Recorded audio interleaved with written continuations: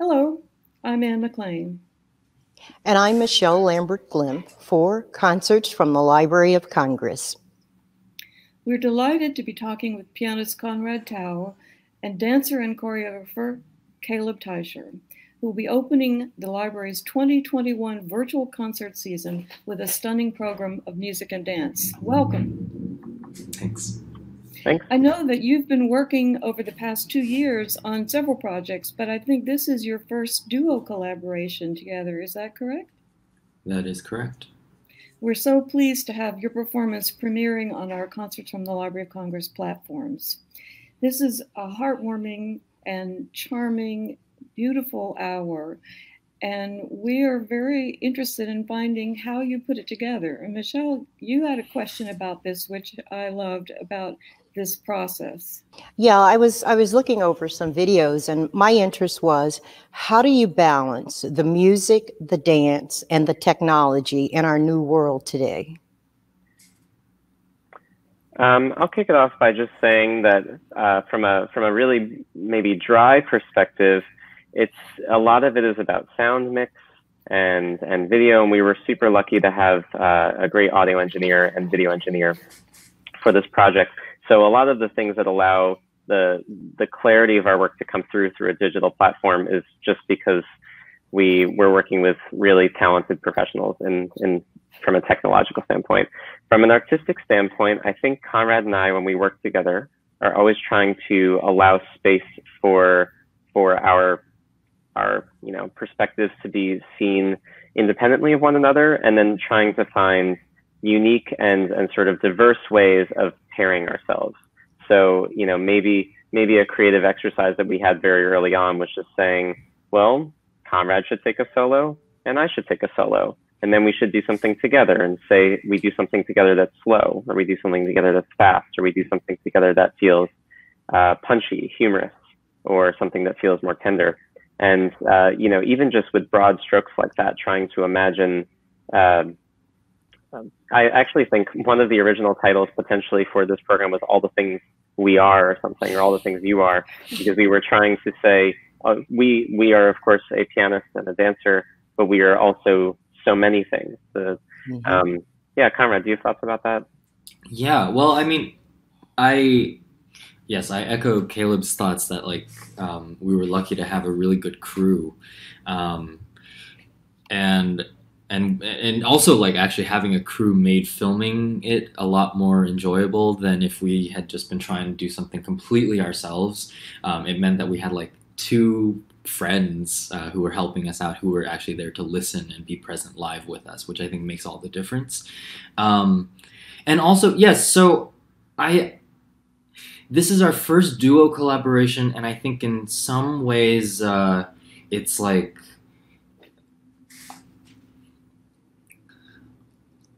it's a conversation, it's a constant conversation. I think Caleb and I are both interested in ways of finding moments where we can attempt to translate across the ways in which our practices are different. But also, maybe more importantly, I think we try to find our space of overlap that is fairly distinct from anything that we do, me in my life as a concert pianist normally, and Caleb in his normal life as a dancer and choreographer. This feels to me a lot like I am usually connecting with Caleb at a sonic and musical level, but which is really to say at a level of presence and feeling. I'm not necessarily engaged with Caleb directly at the level of, I'm not looking at his feet in this video, for example. We're kind of connecting across a different, the wavelength is hard to exactly define. It has components of motion in it. It has components of sound in it. It is it's this thread that I think, especially when we're playing together in this program, it's just finding that connective thread and then just writing it and really trying to stay accountable to it. And so for me, I think the substance of it is primarily social and connective in that sense, where it's just you're meeting the person and then you're just trying to stay with them, and you're trying to listen to them and listen for them, and that's how I would say we think about balancing it. It seems so seamless to the way that you've put it together, both the music that you've chosen and the sequences and everything. And also the space seems wonderful. Where did you record this with that big wall of books? We recorded, the sound was done by Ryan Strieber, who runs Octaven Studio here in New York. And that's also where we filmed. You know, we were watching so much of what you did, and there was such a feeling of intimacy about the Bach, the way that you chose to begin the program with the Bach Goldberg Variations aria. How did you come to that piece? And is it improvised? Your dance improvised, Caleb? Yeah, I actually could say essentially all of the dancing I do in the program, with the exception of 3 pieces, which is maybe about 10 minutes of the 60-minute program, is completely improvised, mostly because it would allow me the opportunity to be fully present and to make sonic and visual and, you know, what have you, spiritual choices based on how we felt on the day of the recording. That's not to say that we didn't practice. It just means that we leave the moment to decide how it should go. In terms of the Goldberg Variations, I have a long history with that particular material. It's probably the first piece of classical music I came to love as a dancer. When I first moved to New York, and I was about 17 or 18, I encountered the Goldberg Variations and became really captivated with Glenn Gould's recordings. And the first longer piece I made for my dance company was a version of the Goldberg Variations. They're very virtuosic. They feel very tap dance-y to me, just in their sort of construction. And of course, the aria bookends most performances of the Goldberg Variations. You play at the beginning, you play the 32, 33 variations, and then you get out. And I think it was one of the first places where I felt like I could talk to Conrad about classical reps that I really felt connected to, that I had really listened to, you know, for hours and hours and hours. And I think in our original draft for the duo program, we had planned to do the aria at the beginning and the end, and to do a number of variations in the middle. And at some point, it just didn't feel right to do the variations, but we still felt like starting and ending with the aria felt like an artistic statement that we felt really connected to. It's a wonderful shape, the way, the arc that you've created. And you were talking about your experience as a young dancer. I was telling Michele that I read that you'd come to New York as a 17-year-old or something like that. And yesterday, Michele, you and I were talking about Caleb's background, and I wondered, maybe you want to talk with him a little bit about how you started out both as a percussionist and a dancer. Sure. Yeah, I danced on my bed as a kid, the way that kids jump up and down on their beds. I was really into, I mean, we're talking 5 or 6 years old. I was really into NSYNC and Jagged Edge, and maybe his name was Puff Daddy at the time, or maybe it was P. Diddy. I don't even know. I forget what era of P. Diddy it was. But in any case, I just moved to music, but lots of kids do that. My parents tried to put me in dance class, and I wasn't having it because it was girl territory, and I felt really freaked out by 30 little girls in pink tutus, and I didn't feel comfortable there. Anyway, but I was put into drum lessons because a friend's mother was an excellent drum teacher, and that was the first thing I studied, and that was super rigorous. She was a Juilliard trained classical percussionist, and I learned sort of the world of academic rhythmic notation and rhythmic understanding, and I sort of learned it very academically. And then when I was 10 years old, I was watching TV, and there was some sort of Star Search competition. This is pre So You Think You Can Dance. But I saw these 2 guys tap dancing, and I said, wow, that makes a lot of sense to me. It just looks like the type of thing that I would enjoy doing. It just looks like something I want to do. And I found a local tap dance class, and from the age of 10 to 17, it snowballed, where I was taking 1 class a week. And then I was looking for summer intensives that would offer tap dance. And then suddenly I was going to these festivals, and suddenly I was looking for private instruction. And you know, it's sort of like anything that you get into as a kid. It starts as, you know, a moment, just something that you think that, oh, this will be fun to do after school. And then suddenly here I am, 27, a professional tap dancer.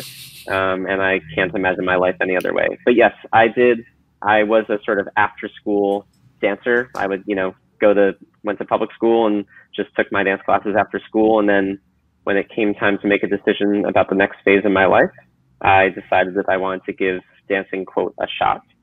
So I moved to New York and was planning to take a gap year. And I am still on that gap year 10 years later. Well, one of the questions I have would be, what do you guys find most interesting? And I'll start with you, Conrad. Interpreting old music or creating new music, improvisation. What drives you? Well, the great joy of being a musician, and actually specifically a musician who plays old music but also plays newer music. I'm a composer myself, and also improvisation is increasingly a large part of my music making. The great joy of it is that it all actually connects quite. It all eventually starts to connect. I think that what playing a lot of newer music across my musical life has given me is an approach to specifically the medium of like musical notation. It gives me this new muscle with which to find spontaneity, and it gives me a way of thinking about the code of musical notation as being like prompts almost. The questions that I get to ask as a performer are essentially like, why is the code this way? Why these markings? Why this here? Like, why these indications? And so I can return to the Goldberg variations and look at that score, which, you know, maybe the piece seems really familiar, maybe we've heard a lot of recordings of it, but because I've had experience playing newer music in which I literally have to reconfigure my relationship to this code, it allows me to return to the older work with a newer, richer frame of reference. And so, and then in terms of working with Caleb, Caleb brings in, by being a tap dancer, like, we are already expanding these pieces. You know, we're already like taking Bach outside of the realm of the familiar. We're taking it out of the realm of my familiar. And so I think that, like, I think this program actually does a good job of illustrating how, I think for both Caleb and myself, this relationship to older traditions and works that came before us and people who came before us is the respect for that is part and parcel of the desire to make something new and the desire to make something that is accountable to the moment in which it's happening. I think it all connects. Mm-hmm. You know, when you were, yeah, go ahead. No, I was going to say, Caleb, did you have anything to add? I could. Mostly in that I think what I'd like to offer is that Conrad's interest in music, and I guess my interest in music as well, but I really think about Conrad when I think about someone who has, quote, an eclectic taste. And you know, every time someone says, oh, what kind of music do you listen to? And I think everyone says they have an eclectic taste. But I think Conrad might take the cake on that, in that we've spent a lot of our friendship over the years sharing music back and forth. And one day he'll send me music that is from the sort of classical canon. And then the next day he'll send me an 1.5-hour long set of 2 house DJs in Belgium or something. And then the next day he'll send me the background music from a video game. And so I think, though of course, maybe what our artistic practice might be is limited from a perspective, and we are trying to expand that as much as possible. The things that we're aware of as artists is an even wider umbrella. Essentially, what the information that we take in and the things that we've learned to appreciate beyond the things that we've learned to sort of produce ourselves are really wide. So I think it's really valuable to sort of always be thinking about the continuum of, yes, of classical music, yes, of tap dance, but also the continuum of of all the things that we've seen or listened to or sort of come to appreciate in our lives. I also should say, just from my perspective as a dancer, there is no way to tap dance without sort of dialoguing with the continuum of tap dance and sort of the greater umbrella of Black American dance forms. You know, and that is part of the value of tap dance. The value of the tap dance is the tradition, and recognizing that even your present day performance dialogues with the history, and it dialogues with what is presently happening, and hopefully it dialogues with the future of the art form as well. We were talking yesterday afternoon about the Honey Coles sequence that you do and Brenda Buffalino, which is wonderful. And you said something in an email when we were going back and forth about looking into whether the copyright was okay and everything. And you said this is something we should talk about, and it is something to talk about. How many of these great dancers like Honey Coles, a tap icon, were not receiving the attention that they should have received in terms of recognition, rights, royalties, and so on. And I wanted to ask you to talk about that. And yesterday, Michele, you and I were talking about the roots of this music being older than, much older, half a century, 100 years older than jazz, in the times of slavery.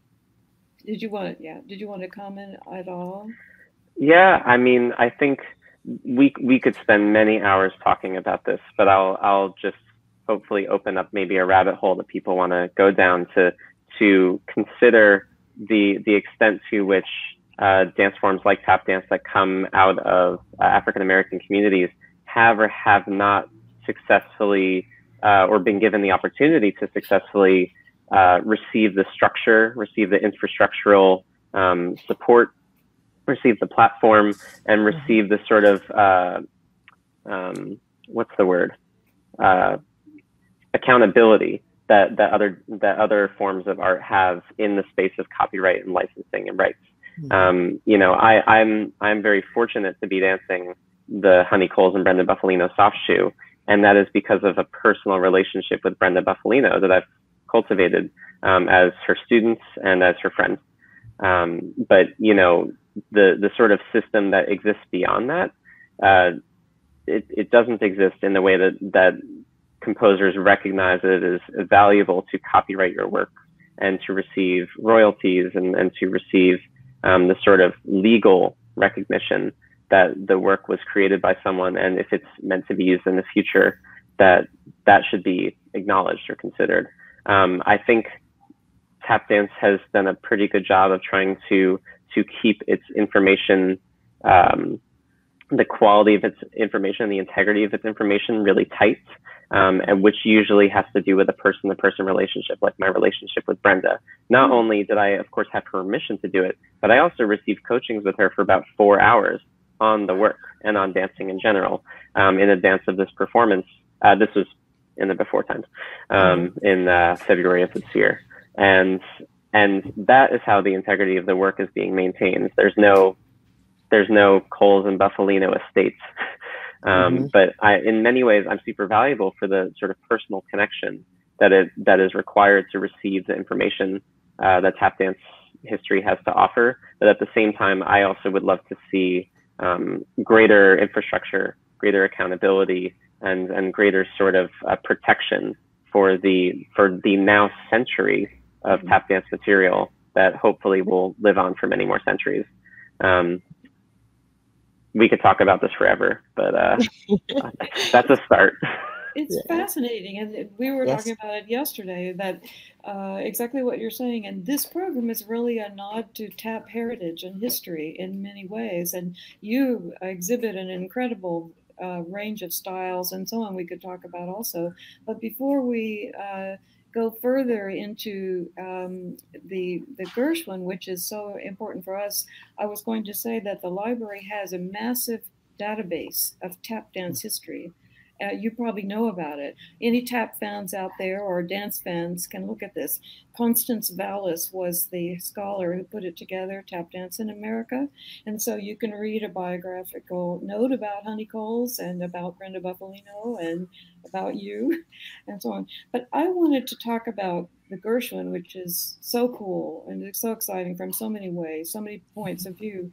Michele has a huge perspective on this. We actually have a history with the Gershwin family, and we own the Gershwin collection. So you want to talk a little bit about that, and then we can talk about the shows. Yeah, one question I have, Conrad, is this is your own arrangement of Rhapsody in Blue, right? If I'm understanding that correctly. For the most part, yes. For the most part? Yes. I know you opened the New York Philharmonica season a couple of years ago playing this and a work of your own. How did this all come about? Did you have a love of Gershwin or Rhapsody in Blue, or, you know? I first played Rhapsody in Blue in 2008. And I think my very first exposure to it was when I was 5 or 6 years old and saw Fantasia 2000 in theaters. And so it's a piece that has been really in my life in some form for a really long time. At this point, for most of my life, probably. And it's a piece I've always had like strong feelings about and a desire to like make my own. And it's a piece that spoke to my early love of improvisation in its sort of improvisatory form.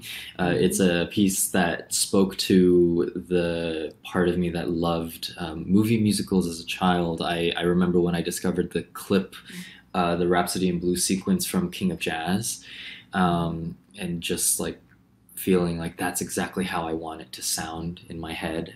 There's a recording of this piece by Earl Wild, and I think it's with Paul Whiteman Orchestra, and it's this incredible arrangement with choir and stuff. So I think I have had this music in my bones for a while, and I think I've also always had this idea in my mind of it being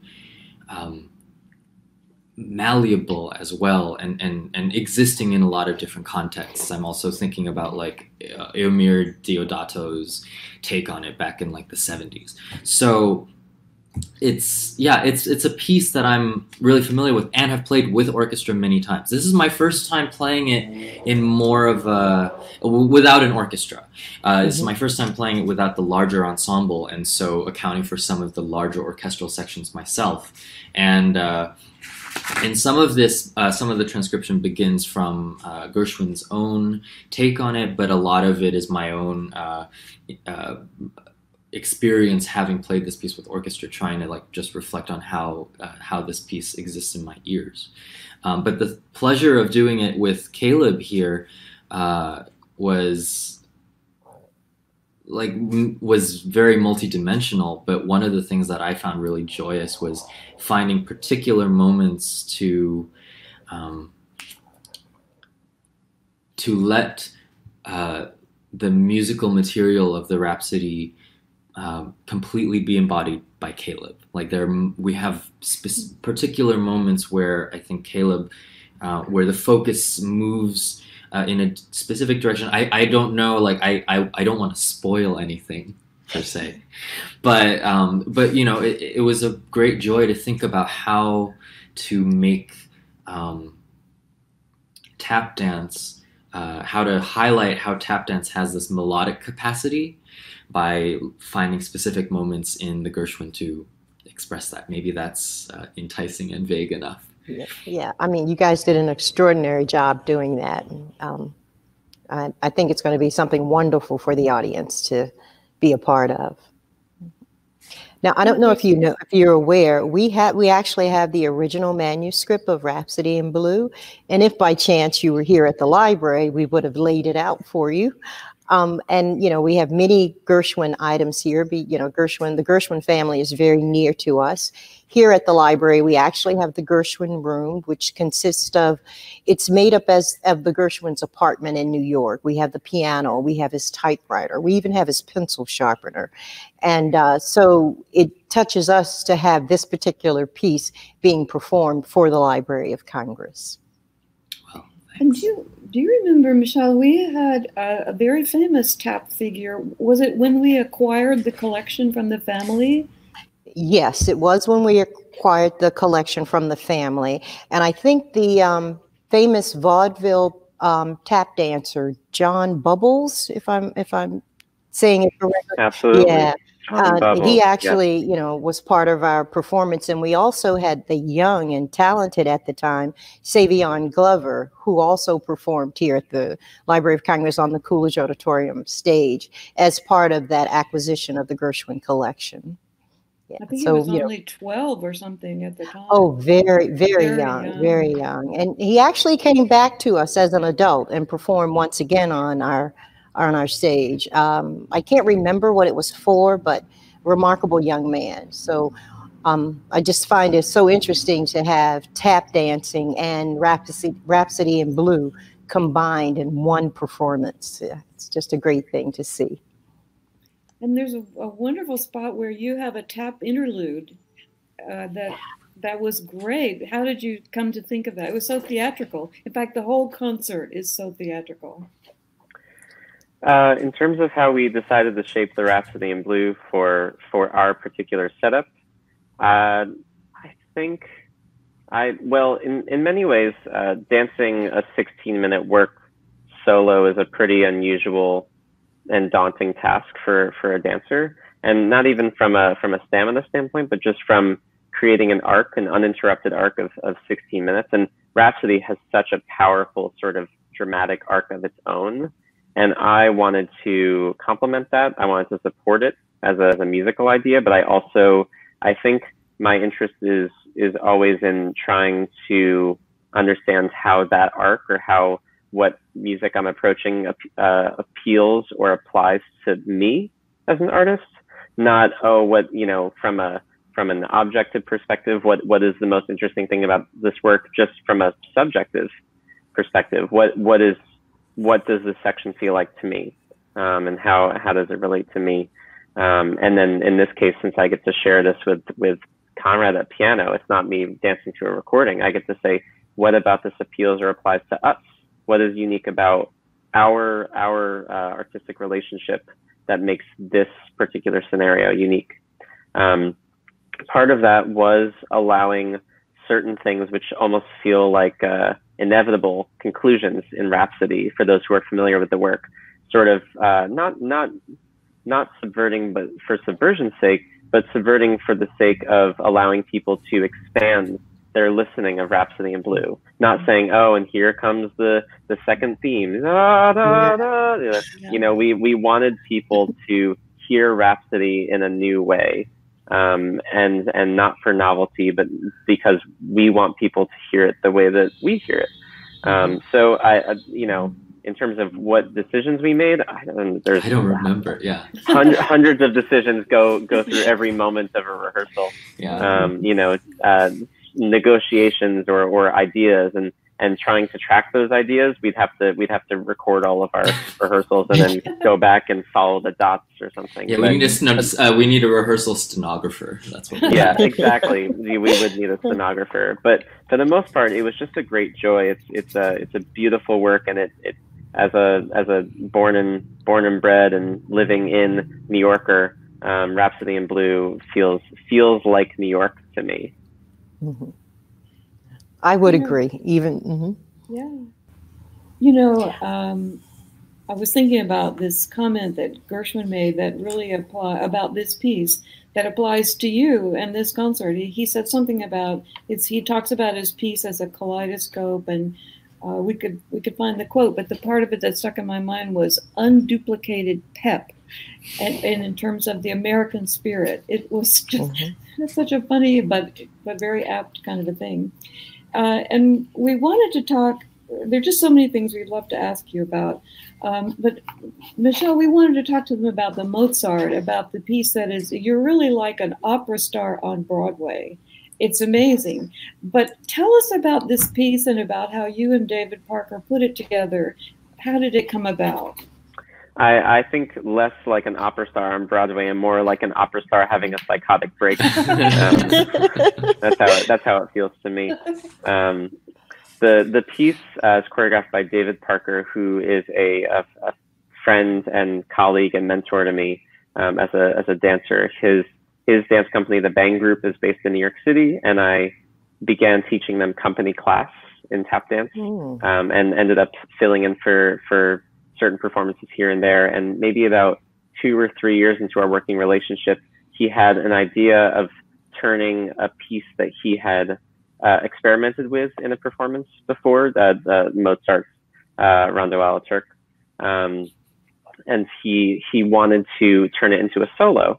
And the premise is relatively straightforward in that the composition will be sung and danced simultaneously, and there is rearranging of parts essentially. At the beginning, I begin by dancing the left hand. As say it's a piano arrangement, I'm dancing the left hand and singing the right hand. And then 2 bars later, I switch to singing the left hand and dancing the right hand. And there's some very sort of very straightforward or very recognizable creative ideas at play. And then it starts to get just a bit more frantic or frenetic or chaotic as time goes on. And I really enjoy the experience of sort of testing the boundaries of the hilarity of the work. I think it's become such a trope, and it's become such a trope, not necessarily in a good way. I imagine like old, cartoons where they have someone riding on a tiny bicycle and they play that in the background or something. And so I feel like, connected to that. I feel connected to the cartoonish version of Mozart, as well as a version that sees this as a very legitimate, very virtuosic work. In terms of embodying it within my own personhood, it's quite fun, and mostly I sort of go into some sort of weird space, and I'm just glad that people are enjoying me watching me do it. For most part, it's just a sort of internal roller coaster that seems to turn into some external product. But I should state that David Parker is the full mastermind of the work. I just yell it out and tap dance it out. Well, I saw that he had said he knew what you could do before he wrote the piece, and that's why he wrote it for you like this. And it really shows. I mean, it's what's wonderful. Yeah. There's so many colors and styles and ideas flashing by in this. And then at the same time, you have these beautiful pieces like the Schoenberg Waltz and the Brahms Intermezzo, which are so intensely lyrical and so on. How did you choose those pieces that are such a complement to these other more bravura pieces? Well, one guiding thought of mine just throughout the whole thing was like, we start the program with Bach with the aria from the Goldberg Variations, and so we start with Johann Sebastian Bach. And if we're looking at Johann Sebastian Bach as like a really pivotal figure in the history of like European classical music, so much of that music is rooted in a dance tradition.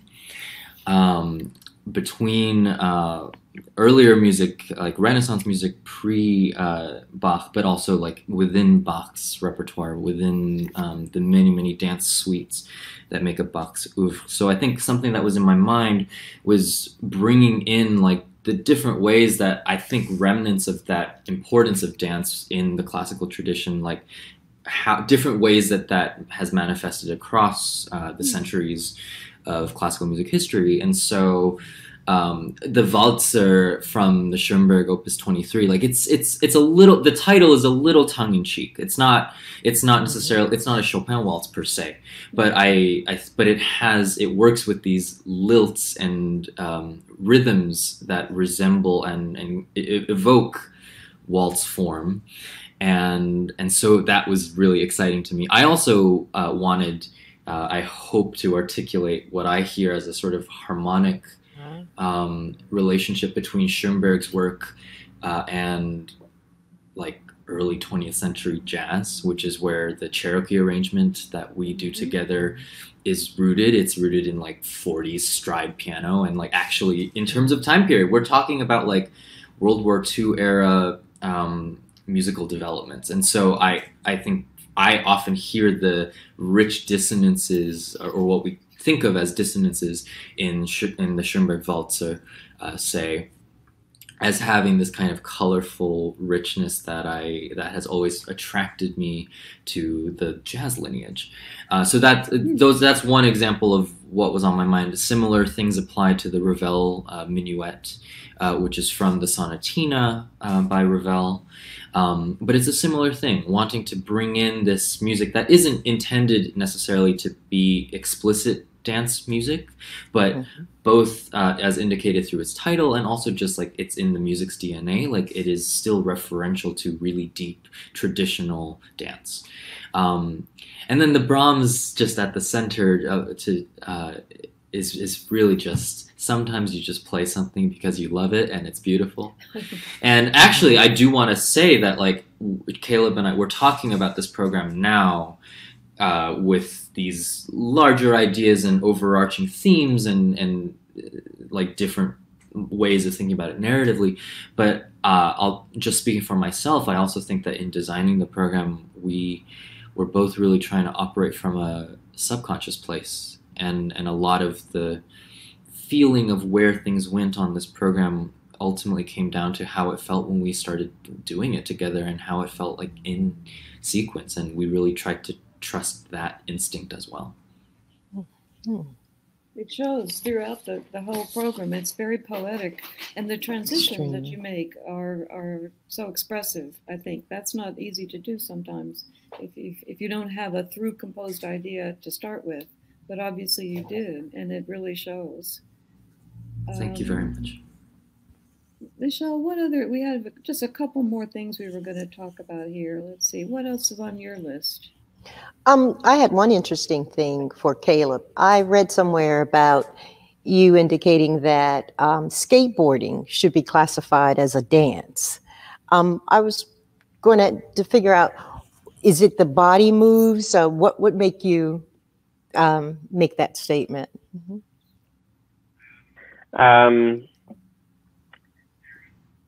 There was, back in, I won't even pretend like I know the year, Gene Kelly did an omnibus special called Dance as a Sport.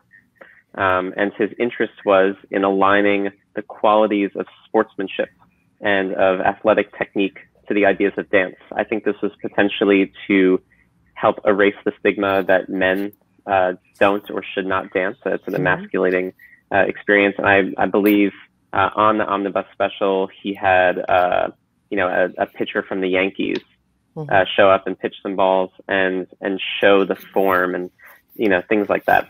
I say all this to say people are always, there's an article every couple of years which is I feel unnecessary, which says, is dance a sport? And it makes the case yes or no, and my answer is whatever. It doesn't really matter. It's whatever meaning it has for you. So I answer your question about the skateboarding being classified as a dance. Is skateboarding a dance form? Whatever. It is to me because it inspires me in the way that watching different dance forms will.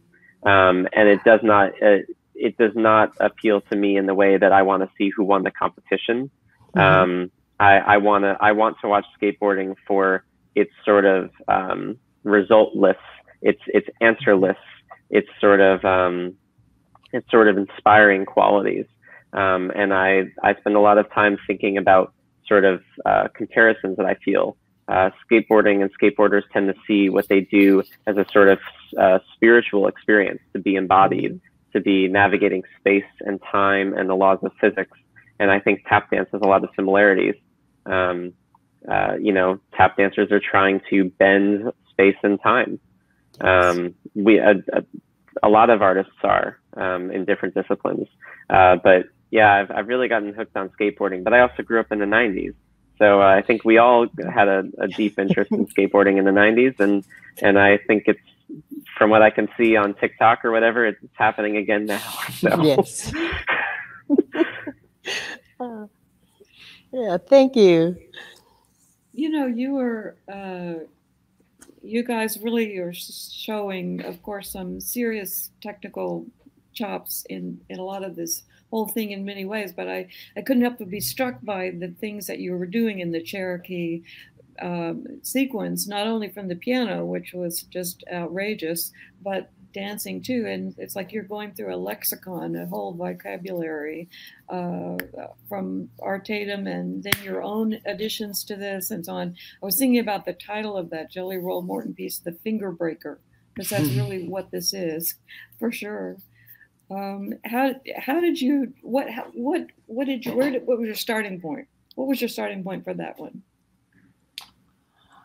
I mean, it was that Tatum recording, which I think is from like the Pablo Records set of recordings. I don't know. I mean, I guess, like I said earlier, there's just I'm really interested in finding a connection between like German modernism and like early 20th century American jazz music. Like I cannot fully explain to you why, but like in my mind they just gel. And also, like, I should mention that I think something on my mind was that Schoenberg and Gershwin, when they lived in LA together, were very good friends. But I didn't know that. I hope now I hope That's that I'm interesting. being correct. Yeah. But it's always stuck in my mind. They were tennis buddies. And so there's just a desire to, like, I think it was just like a desire to celebrate like the extraordinary, like outrageous capacity and originality of Tatum as a player, to make sure to like highlight the tradition of playing tunes and improvising on top of tunes, since essentially on some level that's like what we're doing this entire program. I also, just as a pianist, it's really good practice to try like emulating Tatum and taking after Tatum, because it's hard to do. And and I used to joke that like I've been playing this Cherokee arrangement myself. I've found multiple different transcriptions of it and have worked with it for a few years now. And I remember joking to my friends that like I like to practice it whenever I want to feel like inadequate about my left hand technique, just because Tatum has these huge hands. It's just it was really a no-brainer. This was one of the things that remained in this program in some form from day one, right, Caleb? Yeah, I think we had interest in including something from the tradition of jazz music. And I think from a virtuosic stretch, Tatum is the ultimate. I don't think you can find harder things in the sort of canon of jazz interpreters than you can find in what Tatum has chosen to do. And yeah, you know, in many ways, I sort of agree with Conrad in that it was just challenging. And it's sometimes good to feel like you're maybe, you know, skirting failure. Or attempting failure to some extent. And you know, in many ways, I do say that there is a lot of virtuosity on the duo program, but in terms of the sort of tap dance scene that's out there, I do not consider myself a tap dance virtuoso compared to some of my colleagues who are out and about, you know, performing these days. But in moments like dancing to Tatum's Cherokee, you know, interpretation of Cherokee, I feel like I'm cutting my teeth. I feel like I'm trying my best. Well, I saw your comment. You said something that when you were writing about this program, you said, I'm a dancer, and you're a very versatile dancer, but you don't consider yourself a tap dancer, but you could fool us. Let's say that, you know. Well, mostly in that I think, you know, this is a question of identity. I definitely consider myself a tap dancer, but I also consider myself so many different things. Probably my two most common practices outside of being a tap dancer are being a vernacular jazz dancer and a swing dancer, particularly a Lindy Hopper. And when I go to a tap dance space, I think the tap dance scene considers me potentially, oh, that tap dancer who swing dances. or you know, the swing dancer who tap dances. And when I go into a swing dance space, they say, "Oh, that's the tap dancer." So in the case of how I'm supposed to self-identify as an artist, I think it usually comes down to what is the thing that I am, that it makes me different in a particular room.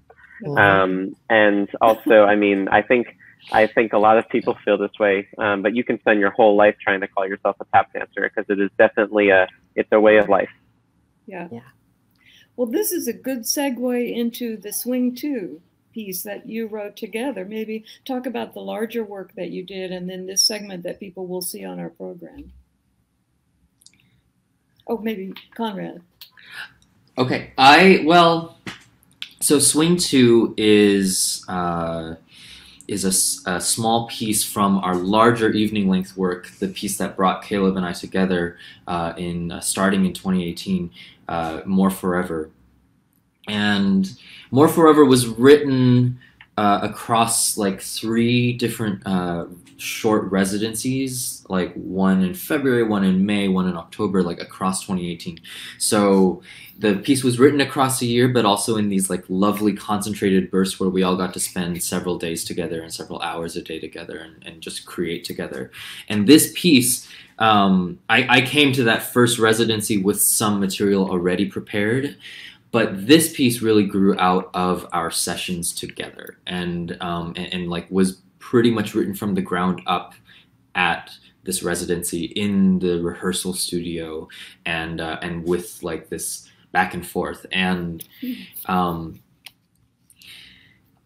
remember at the time of writing, like in 2018, just being so excited by how, as we were building this piece together, how the steps that Caleb was bringing in were, in this case, like really their own melody, and were relating to what I was doing at the piano and the notes that I was choosing to play and writing down, and related to them in a real, in a contrapuntal way, in a very dialogical way, and it's just a really intimate piece. And I think that like we all, while making it, felt very close to it and felt very attached to it, and it made its way into the overall evening length work. And More Forever is a piece with piano, 6 dancers, and these 6 dancers are dancing on sand. And a lot of the time on my side of things, I'm playing piano, but I'm also working with electronics, either live processing my piano sound, or playing pre-programmed stuff that I've made and built. But Swing 2 is this moment of really pared down intimacy. It's just me, piano, and dancers. What is funny is that ultimately in the final work, Swing 2 is danced by everyone except for Caleb. And so, and I don't want to speak for Caleb, but I think that this might be like in some ways the most special little section of the piece to us. And so I think Caleb, I think it was you who pushed for Swing 2 being on this program, for exactly that reason. I did. Yeah, I love Swing 2 as a composition. It's I would love to say something grand and logical, but is purely dripping with sentiment for me. Mm-hmm. I love this piece. I love hearing Conrad play it. I love dancing to it. And so it was a purely selfish request on my behalf. It's sort of like if I could ask Conrad to play anything, I would probably ask him to play Swing 2. And so for me to get to engage with that in a performative setting just brought me a lot of joy. The piece is definitely wrapped up in a sort of like autobiographical experience. It feels very connected to a particular point in my life and in my starting. It was really, Conrad wrote Swing 2 in the first week that we had a really intensive working experience together. And so it feels in no particular narrative way, just in a sort of how it feels when I hear it. It reminds me of sort of where I was and how I felt in that moment as we started working together. And so it's really it's really just pure sentiment for me. I love the piece. I also should say, yes, Conrad mentions that in its original context, I would be dancing on sand. We couldn't do so for practical reasons for this duo concert, but adding sand to the stage adds a particular sort of tonal quality and a particular feeling, and it also expands the capacity to hear longer notes in the way that, you know, it's imagining if you were playing piano but never had the option to put down a pedal. That is often how it feels in tap dance, or at least if you can extend notes, it's from the scrape of a foot, and it's a relatively lighter sound or less impactful sound. But as soon as you add sand to leather-soled shoes, you get a very particular sound, which does feel melodic and really particular. So the only thing I wish we could have done for this duo program is for me to have poured some sand down, but logistics, et cetera. But it's just I feel very proud to have been part of Conrad's composing of that work. I feel like that work will be my rosebud, or something like that at the end of my days. I wanted to just mention that before we wind up our talk, that the library actually has a tremendously important dance history. We're really known for music, perhaps more worldwide, but we have major dance collections here. And in terms of our history, we hope that viewers might take a moment and look up a few of the items on the website that I mentioned earlier, but also they can look into some of the things that make our history so significant. For example, Igor Stravinsky worked with Adolf Boehm to do the ballet Apollon Musette, which was our commission in 1928. And the Appalachian Spring that Aaron Copland and Martha Graham was created for our stage. And we wish you guys could be on our stage right now in the future, we hope. We do too. And we have a number of projects. That we had a new piece commissioned by Pontus Lidberg when we celebrated the Graham and Copland legacy a few years ago. That was the first time we'd had a new dance commission on our stage for a number of years. And so in terms of our collections, our dance curator, Libby Smigel, is working to collect things all the time. And we have just a huge group of things like the Bronislava Nijinsky collection, Alvin Ailey Company, and so on. So think about giving your papers. You're not quite there yet. We'll cut that out of our talk here. But seriously, we love to advertise. So no, Michele, they're always there. Yeah. What else? I think we pretty much covered it all. It has been absolutely fantastic being able to hear some of the creative process, which is not something that we're always able to do. And the combination of the two of you together, the stars must have come together and exploded, because it looks as if you've done this for years, and you're too young to have done it for too many years. But it's truly a work of art. Thank you. Mm-hmm. Thank you so much.